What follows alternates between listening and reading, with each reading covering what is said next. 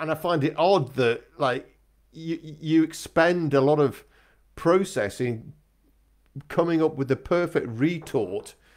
to somebody whose view you don't agree with, which isn't probably their view anyway. It's a borrowed view from somebody else, and you make an argument from your view, which is probably borrowed from somebody else as well in reality, and argue it and use so much effort to argue so strongly and think the right words through, and then emotionally invest yourself in how many likes you get versus how many likes somebody else gets. That you're burning away energy, which over something absolutely and totally, if you're honest, in most cases, meaningless.